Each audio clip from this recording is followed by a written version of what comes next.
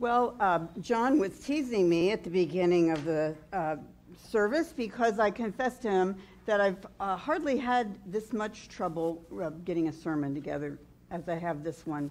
And I was just really putting in the effort, but not feeling like I was getting anywhere. So I decided, finally, I came to a point where I thought, you know what? Maybe the questions that I have that are making it difficult for me to talk about this are what I need to share. So this is kind of like a sermon that is the reasons the dog ate my homework and I don't have it done. It's kind of like that. And I was particularly befuddled by this because of all of the portions of the vision statement, I think maybe I had the most input into this phrase, to equip Christians for discipleship.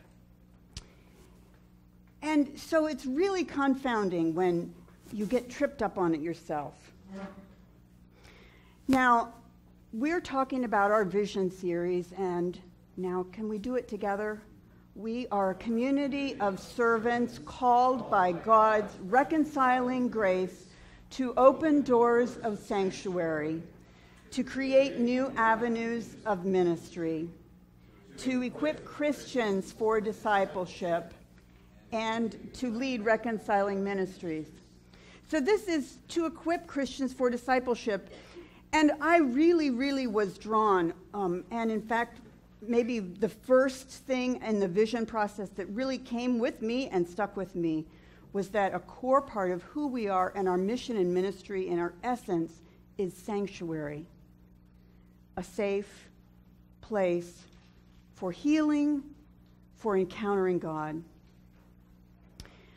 And I think that because I was so drawn to that, I also felt it really necessary to put in this second part about equipping Christians for discipleship, because there's something about sanctuary that is so wonderful, such a relief, so welcome of a break from the rest of life, that it can be a little bit like a cocoon where we just want to stay, and the church can get curved in upon itself, which can be really pleasant, but it's probably not ultimately fulfilling our God-given purpose. And somehow, I wanted to make sure that the bigger vision of taking what it is that creates sanctuary out into the world is part of the core of who we are. That we are helping people move back out into the world with equipment that they've gained from the time in the community of faith. And equipment was a word, as you heard Jeff say in Ephesians. It was a good biblical language taken right from Ephesians chapter 4, verse 11, or verse 12, to equip the saints for the work of ministry. Changed it around a little bit. I know what Paul means when he calls all believers saints, but probably there are many people, you, like I, who don't feel comfortable being called a saint, so just Christians. And rather than for the work of ministry, which sounded a little bit too like professional ministry, we've taken that term and applied it to people who have specific employment roles in churches. And I wanted to take it and make it discipleship. We're all disciples for everyone. So that was the goal. But as soon as I started trying to work with the words, I found a lot of things that were bugging me. And the first one was equip. Because it sounds, I think I liked it because it has a little bit of, teeth to it. It sounds concrete. But I immediately realized that I was starting to think about equipment. And I started thinking about my own experiences with trying to do hard stretching things and equipment. So like, how many people have bought treadmills in January because you intend to exercise, but the equipment is not the main problem. Myself today, I have at different points in my life had good exercise routines. I've been trying for like 6 months to get back into one because I'm starting to really realize the effects of not. And I've tried, look at this kind of exercise or that kind of exercise, or try this studio or that studio, thinking if I get the right equipment in place, get this room set up in the house. And it's really dawning on me that it is not about equipment at all. The most important work of any action begins inside with the conception and the motivation to do it. It's really, really cheesy. There was this lay person at my home church, and every now and then he would hand these little things out. He'd just give them to you here. What is that, Lois? To it. It is, yeah. To it. Is it a square to it? Oh, circle. It's a circle to it. It's a round to it. It's a round to it. And he would hand these little wooden coins out, the round to it. And it was really cheesy, but I still remember it, and it really jumped back into my head as I was thinking about equipment. Maybe one of the most important pieces of equipment we need is the round to it. Making something a priority. We'll come back to that with Paul. So perhaps equipment was bugging me because I was thinking that's going to be a temptation to think that we need some extraordinary insight or gadget or program to get us really moving as disciples. And of course, I'm reading that through my own lazy screen of exercise. But it's also because probably some of the things that we're called to do as a disciple make us feel a little bit stretched, a little vulnerable. Now, if you come here at all on Sunday morning, you know that Marlene, our small bundle of magnificent energy, who seems to know where everything is at the church and is so capable and eager to help. Marlene, God love her, this year she decided to try being a reading buddy. And this was her first week. And I was so tickled, I finally realized Marlene did not feel very confident doing something. She came up to me several times to say, I'm starting my reading buddy. Now, what am I supposed to do? And she'd been through the training, but it's just a little bit uncomfortable to go try to do something new. And some of the things that we might think about doing as disciples might just feel a little bit stretching, uncomfortable, and new. And so it's easy not to get started. So I thought equipment, putting that right there, it's giving us a little bit of a distraction from what the main purpose is. I may want to use a different word there. And then my next problem that I encountered was that this word, equipment, and from Ephesians, is from a passage where it's talking about the gifts that are given.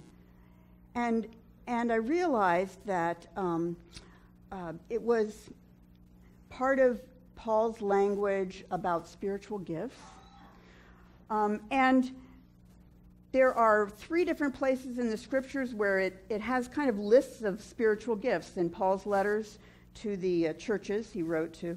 In 1 Corinthians, there are 2 different lists. And in Romans, we have the little list we have here. And then the portion of Ephesians did something that kind of sounded like a list of spiritual gifts, but it was really more about church leadership, early church leadership positions.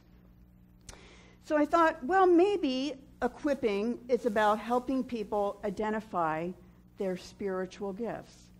And I don't know if you've read any of these lists before. We heard a little bit of it in Romans. If we'd thrown in the ones from Corinthians, it would be kind of a long list.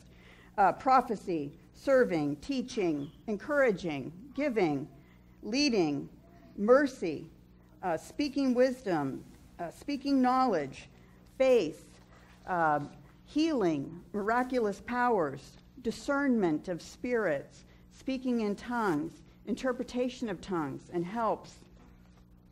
And so some ways that we might equip people for discipleship is to help them identify their spiritual gifts and identify places where they can use them. But it seems to me there are some just trappings in that too. So Paul was writing about spiritual gifts to a congregation that was having difficulties because there were some people whose gifts, whose manifestation of the Spirit seemed like extraordinary phenomena that were poured in literally from above, speaking in tongues, discerning spirits, prophesying. And Paul wrote his list of spiritual gifts, not so much to make a complete list of spiritual gifts, but in order to put those gifts in context of all of the many other ways that people can be important and useful in service of the church, building up the community of faith, and in the world. And nevertheless, having those speaking in tongues, interpreting tongues, prophecy, miracles, those extraordinary things on the list kind of makes it sound like spiritual gifts are an alien inhabitation, and we need to just kind of try to figure out what alien is in us that is going to gift us. And I think that's kind of taking Paul out of context, because so many of the ways that we serve are using gifts, abilities, interests that are just normal and natural to our personalities and our station in life. And so I think that spiritual gifts can be a little bit of a red herring for us. In fact, the word spiritual gifts in the scriptures is charismata, and it just means grace effects. For everyone who believes in Christ, there are some grace effects in their lives. And those grace effects are all valuable and important, whatever form they take. None is to be given more esteem or honor than others. It's a team effort to create a community of faith that builds each other up, that brings in new people, that raises and matures people in faith. So that was one of my difficulties. Another one is that those lists of spiritual gifts tend to talk about things that have jobs in the church. And so it tends to make us think about our gifts being used within the walls of the church. And so much of our discipleship is completely outside the walls of the church. In fact, maybe the most important things happen outside of our time here in the church. Now, it's true. But because of that, lots of times when people start thinking about how am I going to be a disciple, they think about what job am I going to do in the church? And that is too narrow. Now, having said that, discipleship will always involve doing things to build up and sustain the community of faith. Because this is the place where we continue throughout our lives to encounter God's word, to learn, to grow, to have the Holy Spirit speak to us.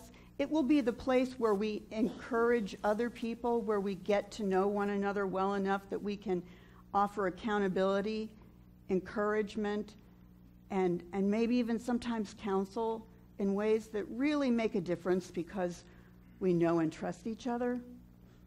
There will always be an important role and a need for people to just step up to help build up the community of faith, both for the maturation of Christians in the body and for the bringing along of new people.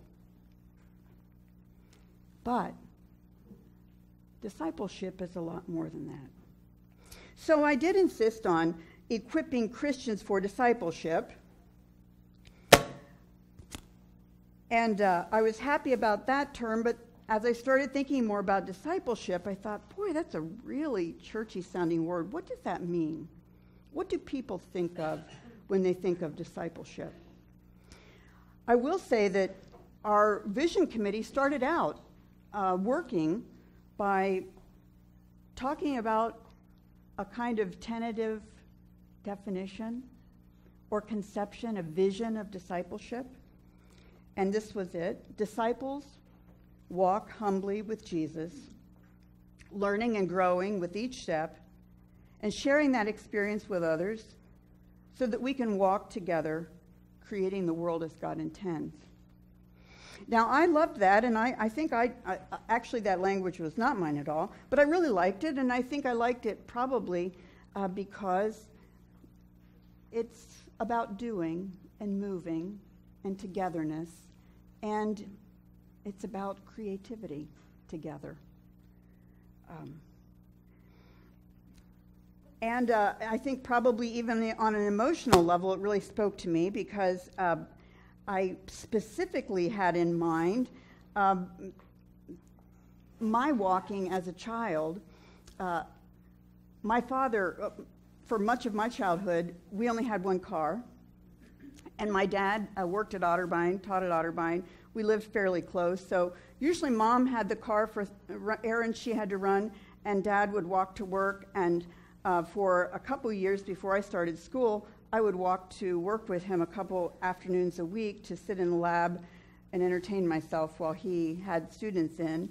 And so my dad, who was 6'4" and had long legs, had a very much faster walking pace than I did.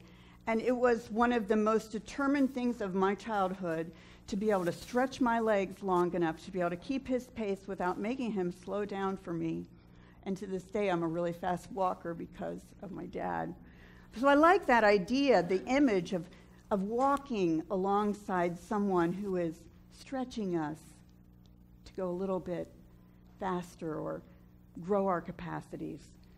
Walking with Jesus. I do like that. But it maybe doesn't give very much direction, very much specificity. I started thinking, if we're thinking about walking with Jesus, walking in Jesus' footsteps, doing what Jesus did, maybe we need to think about this not in terms of our spiritual gifts, but what did Jesus do? What were Jesus' activities that we're going to walk through life doing with him? And so I tried to look back at the Gospels and think of the activities of Jesus and kind of put them in modern language. Jesus was an ambassador for God. He taught and interpreted scriptures. He gave testimony about God's work and his life and the life of others. He created a spiritual community. He encouraged hospitality. He mentored people. He gave children prominence in the community. He counseled people needing direction. He challenged injustice and demonstrated justice and mercy. He listened to human need and paid attention to people who gave voice to those people who had been ignored by others. He forgave those who wronged him. He restored people to wholeness and health. He healed. He worked miracles, turning situations of death dealing into life-producing situations. And he communed regularly with God. I started thinking about Jesus' activities, and I thought, wow, those are a lot of skills there. Maybe equipping for discipleship is helping people work on skills and doing that in a modern key. Maybe today's modern healing community needs skills and knowledge to understand mental illness now that we have gained so much more knowledge. Maybe just like Jesus crossed a lot of cultural boundaries as he was meeting the Samaritan woman and engaging with her. And as he encouraged the early church to take the Jewish faith into Greek culture and make that cultural transition. Maybe we need to work today on intercultural competency as Christians.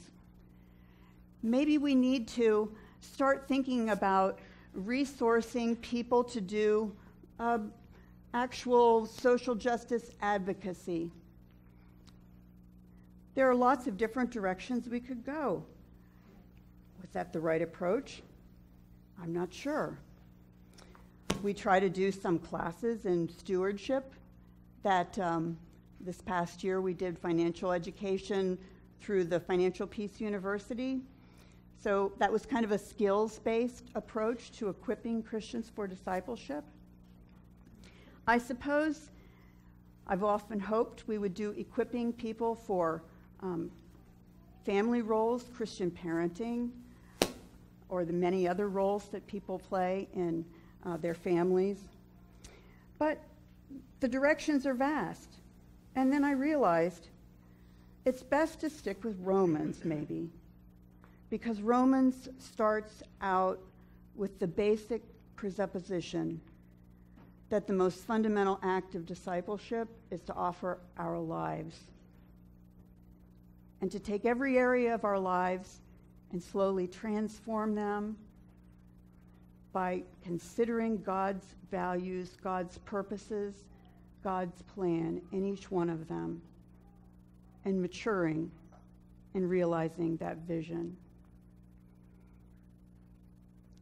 Our discipleship is about life. It's about making our Christian life more authentic in all of its realms, as a citizen, as a parent, as a daughter or son, as a friend, as a community member. Discipleship is as broad as life itself is. And I suppose that's why it was hard for me to get a handle on. And what we really need then is to vision equipping Christians for discipleship together. If I were to go at this again, I might say something much more humble, preparing people for life. But that doesn't sound very specific either.